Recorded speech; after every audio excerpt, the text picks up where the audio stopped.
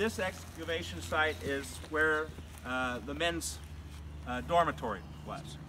It was referred to as Bachelor's Row or Batch Row. And so this is where the male boarding students stayed. Now, again, we weren't fully enlightened as far as co-eds, and we didn't have co-ed dorms because the female students stayed up on the hill in the large house back the lane, and that was also the residence of the Parker family.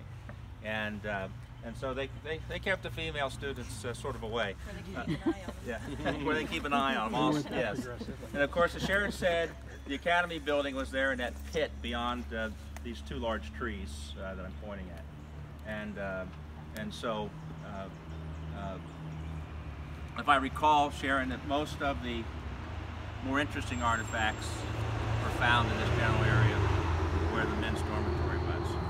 Okay, and so the road that you parked on, you think this is kind of in the middle of nowhere, and that was the main drag, because the farm went straight all the way to the river, the Daniel Parker's farm. And so, so this would have been the main road that turned right and then back along the river.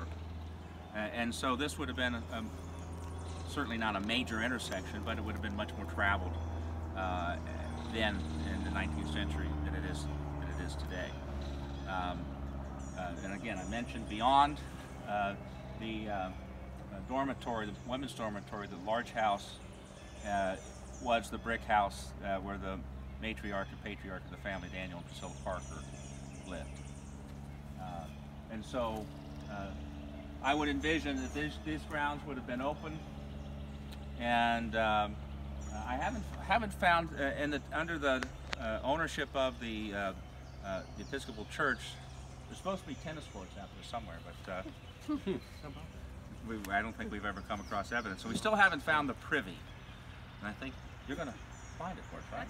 That's the sweet spot, right? Right. It would be.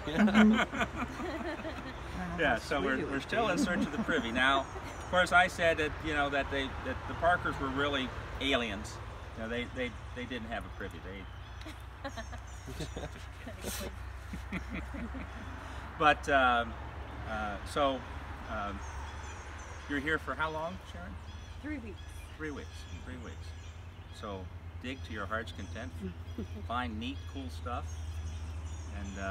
And again, I'm so pleased that you're here.